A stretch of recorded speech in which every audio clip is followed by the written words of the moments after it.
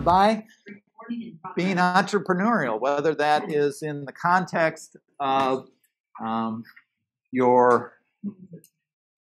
starting a business, whether that's the context of your organization, whether that's the context of a nonprofit. We have to think entrepreneurially. We have to think about new solutions to some of these problems, whether it's human rights, whether we're talking about the environment. We've got big challenges, right? I think we can all agree on that. In fact, sometimes it gets a little overwhelming sometimes, the challenges that we have to face. I am here because I believe that you all are the generation that has the enthusiasm, has the mental capacity to do a lot of this work. And so that's why I'm here trying to help enable you to understand some of the tools that you can use instead of working at some other company or something like that. And I have with me a young gentleman that has joined me. I met him on his podcast, the Customer Discovery podcast. And I would, Ethan, are you there? Can you hear us all right? Thank you, Ethan, for joining us today. Last we talked was probably maybe a year ago. I can't really remember. That long, COVID huh? stuff is, yeah, it's really kind of messed up my timeline. Maybe it wasn't that long. Maybe it was just 6 months ago. I think so. But a lot has happened with you since.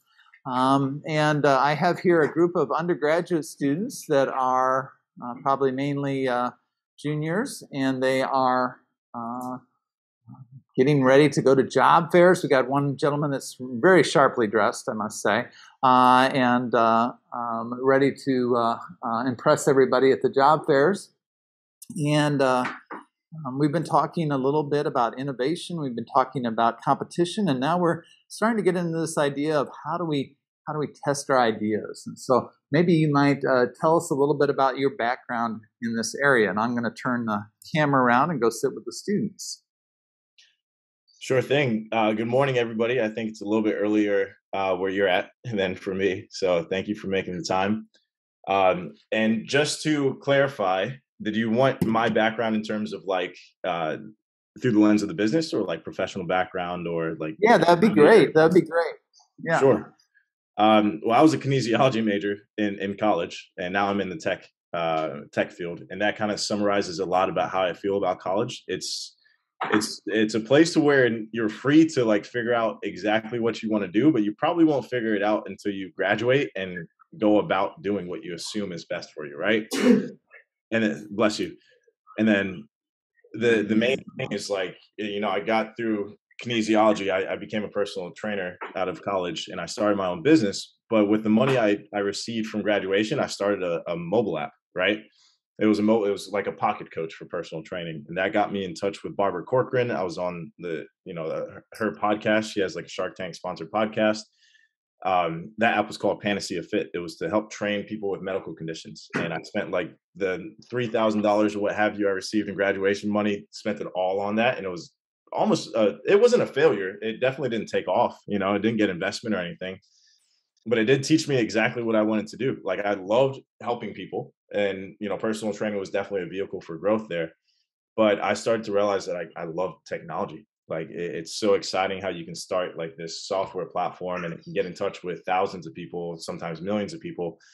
And even though it's a simple functioning value proposition, like we connect students to professors who want to help them get a job, for example. It could be that simple, but it could change lives. Kind of like Handshake. If you guys are looking for internships, it connects basically people like you to employers like myself, and we could do like paid internships and things like that for college credits if it's not paid.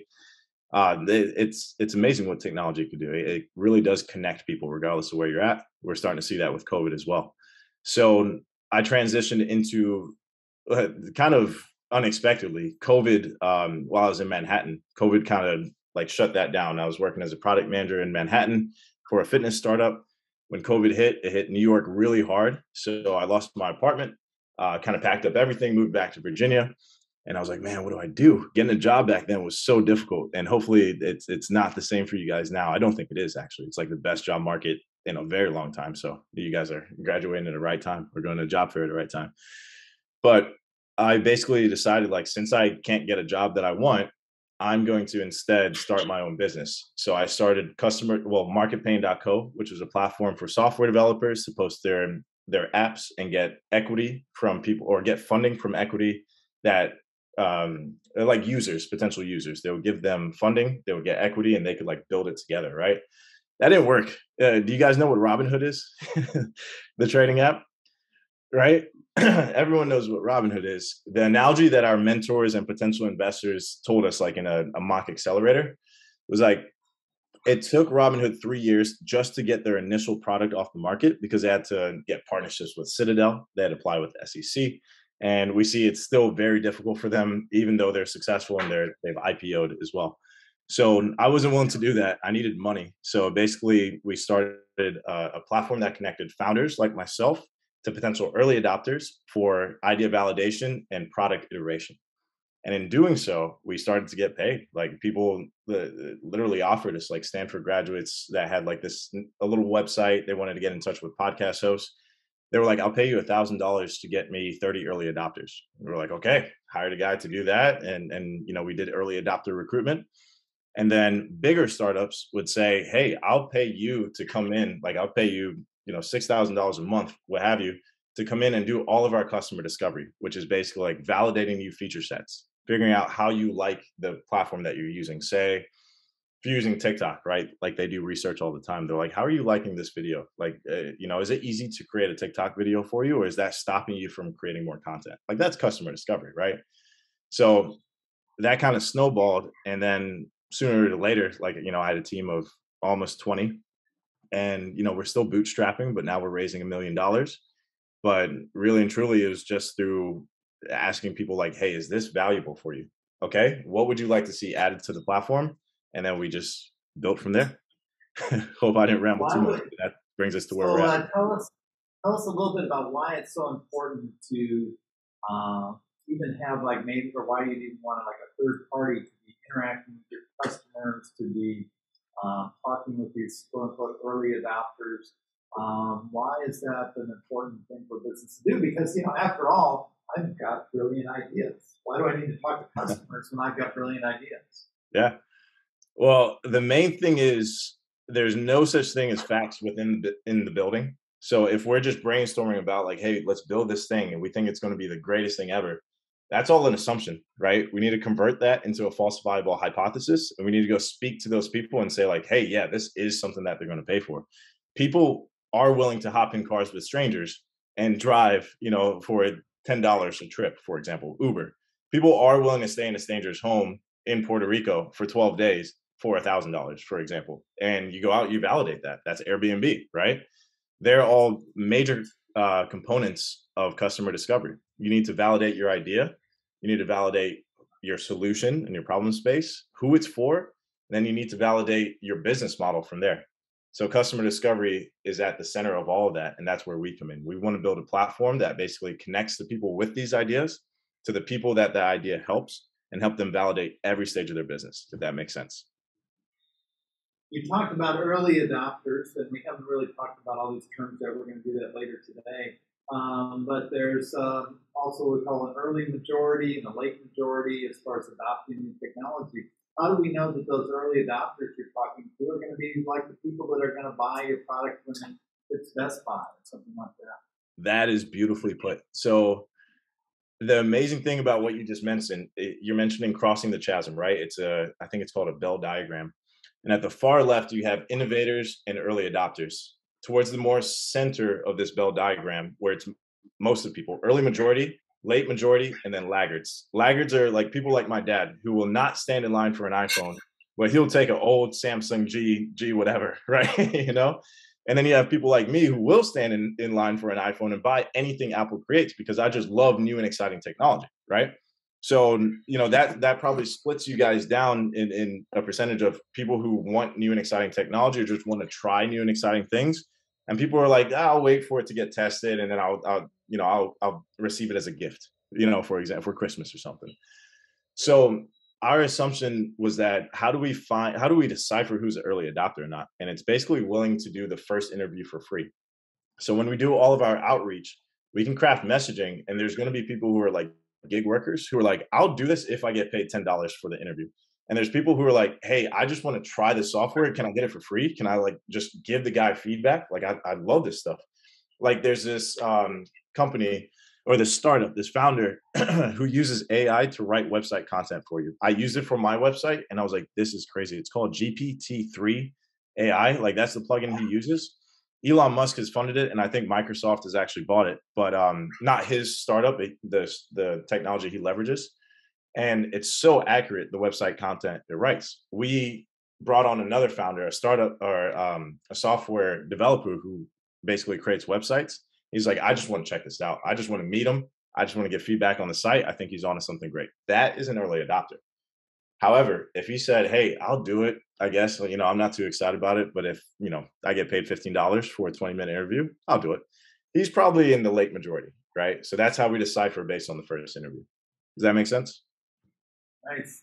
That's great. That's fantastic. So you figured out that people are going to pay for helping them figure out who their adopters are and their customers are. Tell us about your business now. What's your pathway? Where are you at? Well, you said you're raising $1 million. Yep. So for our business model, traction doesn't necessarily come in with just revenue, but somehow we've really bootstrapped revenue a lot further than I thought. We went from me living in my parents' house, starting this business, to now we're approaching $30,000 a month in revenue, and we have a clear path to 100K per month. So now as we raise, and we're raising $1 million through VCs and angels, we're actively leveraging that revenue to show basically when you receive seed funding, you receive seed funding to get to $1 million a year in revenue. So if we're able to demonstrate a clear path to that, because we're, a third of the way there, I'm not actually that good at math, we're in a perfect place to raise money, if that makes sense. Well, you said you're not good at math. But does a founder have to do everything, or do you? How do you? You said you have a team of people. How does that work? Well, at first, I kind of did have to do everything, but then I realized there was a lot of people in the same situation as me. Given the times, it was COVID, right? So there was a lot of people who were transitioning into the tech industry. There were a lot of people who had just lost their jobs.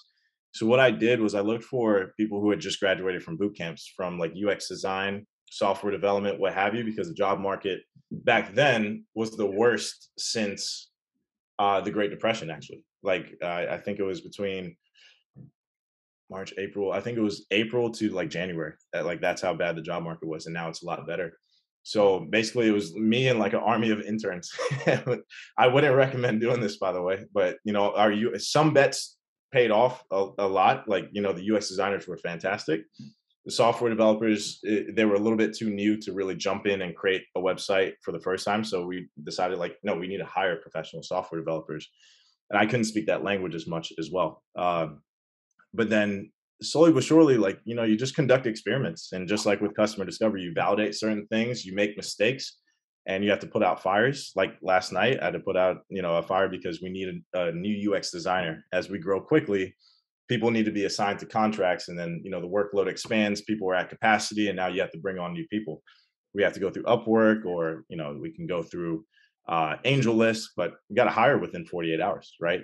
I have to do that. I can't just put someone on that. So the founder should do, I think, 3 things: preserve the culture, cast the vision for the business, and perform the 1 to 3 key actions that help improve the bottom line. And for me, it's fundraising and it's overseeing a sales process. But then you could also do service delivery. You have to do accounting. You have to do taxes. You have to, you can do as much as you want, but really find out what you're best at and just do those things, and then hire out if you can. It's interesting here at the NU, we have a number of researchers that have invented some interesting things, but they invent them because they're interested in doing research, right? So they never ever get to the sale. And I have a friend of mine that says nothing matters until a sale is made. That's the purest form of validation. That's right. Yeah, and that's one of our packages is actually titled exactly that, for that reason. So there are software developers that just want to do research and just want to understand, hey, is this something that people want? And we have a package to demonstrate like, hey, this is research driven sales. You're going to get this person on a call with you. They're going to try out your platform, but you can sell to them, right? They've already demonstrated that this is valuable to them. Go ahead, ask them if this is something they're willing to pay for it. If they say no, ask why. Don't just say, oh, okay, that hurt my feelings, I'm gone. Ask them why, and try to ask them why about 5, 6 times, because you'll get to the root cause of that no, if you will. And if they pay, great. Nice. You're welcome. Well, why does it take that many questions? Why don't they just tell you right off the bat? Because for what there is something, not confirmation bias. There's a name for it, to where people aren't willing to show you the real them, if you will, right away. It takes a little while for them to really dive deeper into like why they don't want to use something. And it really does depend on the product and the space that you're in. I can't come up with any examples off the bat. Um, but yeah, I don't know. I would have to prepare like a case study there, because there's so many examples I can go back into, because I learned that in my personal training days, right? That's something I can use as an example. There's something called like finding the why, and you have to basically ask 5 or 6 times to peel back the onion. Because if someone says they want to get in shape, because I want to look good at the beach. Why is that? Because my parents were never in shape, and I didn't grow up being healthy. And why does that affect you? Well, because I was picked on in school. And why does that affect you? Because I want to find the love of my life, and I haven't dated it in a while. Like it really does get that deep. And they would say like, go until the tears start flowing, and then you start to understand. Here's why this person is really trying to get in shape, because they were doubted their entire life, and now they want to take back control of their life. Same thing happens with products, but not as deep, I would say. Right. No, that's an excellent explanation. I think the other part too is you just don't. And I do this too. Somebody just asks me casually what I think about something. I'll often just say, "Oh, that's great," because I don't want to invest the emotional energy into really giving criticism, because they might not like it. And I don't know that they will take it right. Yeah, why is that great? Let me know, Scott. Yeah. Open up a little bit. Oh, great. Well, I know that as a startup founder, you got lots going on, so I don't want to take up all your time here. This has been a great kind of insight into questions, or you got your. I posted your contact information so they can connect with you on LinkedIn or something like that if you have a question. But what I want to know, what's in store for you, because when we last talked, we were talking about AI, and we were talking about its use in customer discovery and understanding personality profiles and stuff like that. But what do you think the next year has in store? Yeah, I love artificial intelligence. It's terrifying, but it's like a exciting terrifying, right? And the main reason why we want to raise is because we need to build our marketplace, and we need people like you as well, because there's a lot more startups for like ed tech and for students, and like helping you with your, like, college is tough, right? Like I know this class you have a great professor, but maybe some of the homework or the quizzes and whatnot are challenging, and maybe there's tools that help you like stay ahead of homework, or test. We need people like you to build up the marketplace. And the more we build up the marketplace, the more data from customer discovery interviews we have. And that's why we're raising, because we want to build a predictive validation analytics framework. So we use that data to, it's kind of boring stuff. Linear regression is like the hello world of artificial intelligence. But once you have that data, you can train a computer to basically say, this is 90% validated. This is 40% validated. No one wants this. Quit it. Like, don't waste any more money, dude. Like, try something new. But if you're close to like 85 to 90% certainty, that's pretty much a green light you can present to investors and raise money. That's enabling people to like follow their dreams. And I think with more people now transitioning into like, not necessarily startup founders, but business owners, that goes a long way if we're able to create that. So you're able to create. We've looked at AI, and we've learned that we can train an AI, and then we can predict what's going to happen in the future. And basically, if I understand what you're saying, is you're able to train this AI and then feed in the data from my business, and it'll say, okay, Scott, it's looking pretty good here. Probably with some tweaks, probably with some more experiments, you might be able to figure this out. Or, yeah, this is really stupid. Why don't you go do something else? Exactly. Yeah, and while people don't want to hear that, like I've invested over $50,000 back into this business. If it were to not work, I would want to know that before the $5,000 mark, of course, wouldn't you? Yeah. So excellent. Well, thank you so much for joining us this morning.